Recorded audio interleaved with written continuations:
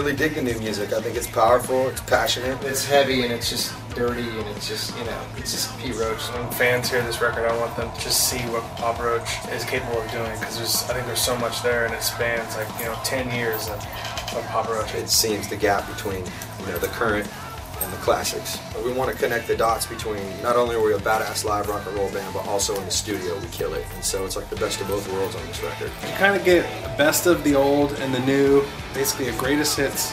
You get live tracked and you get 5 new songs. 3 amazing things in one. It's really a good bargain.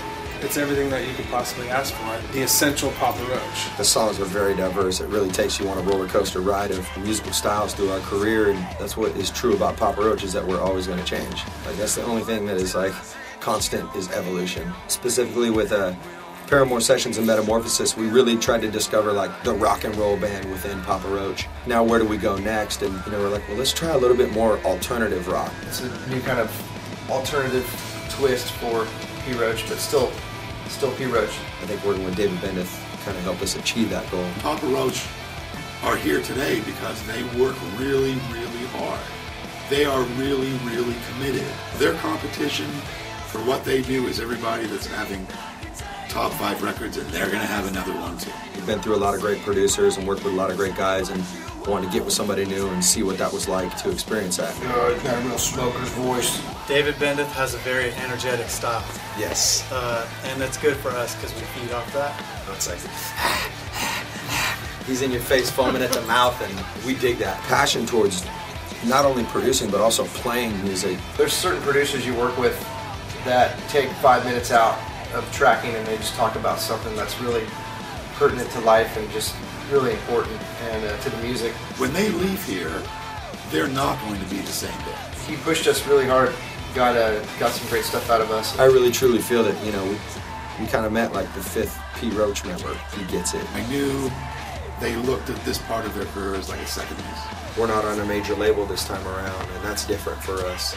We fulfilled our contract with our ex-record company, and we're off to new things. Whoa, whoa.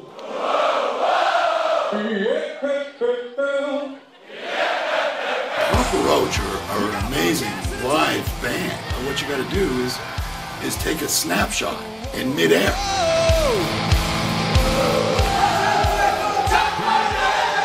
Time For Annihilation. That's the last thing we say to each other before we go on stage. We're that kind of band that can bring the arena vibe to the club and the club vibe to the arena. We can make the person in the nosebleed seat feel like they're right in front of us. I always like to pick out the people that are just going berserk, because that's who I get off on. The prosthetic leg, pumping their fist. The dudes on wheelchairs crowd surfing.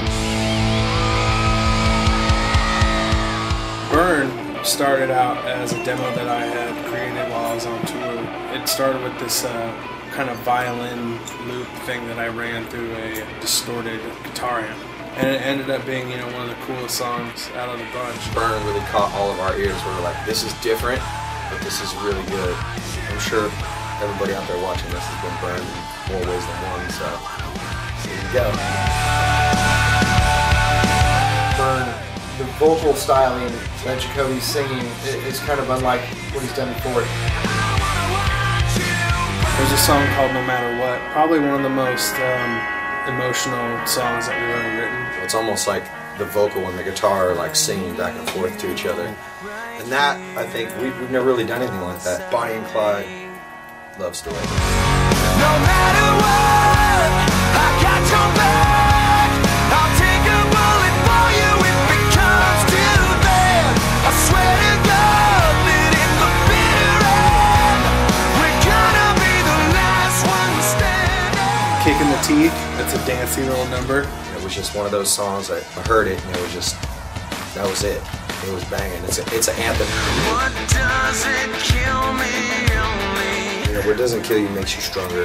That's the message to the fans, and that's really what we live and die by in this rock and roll band. I think it's going to get people dancing and having a good time, and the fans are really going to enjoy it. It's good. It's great. Good is the enemy of great. And for me, that's like, we didn't want to settle for good on this record. We wanted to go great. I still think that we've got a lot to learn and a lot more to prove as a rock and roll band. So we have not reached that point in our career of being content. Once we even record a record, it's like, what's next? we're always thinking about what's next. Can't you know?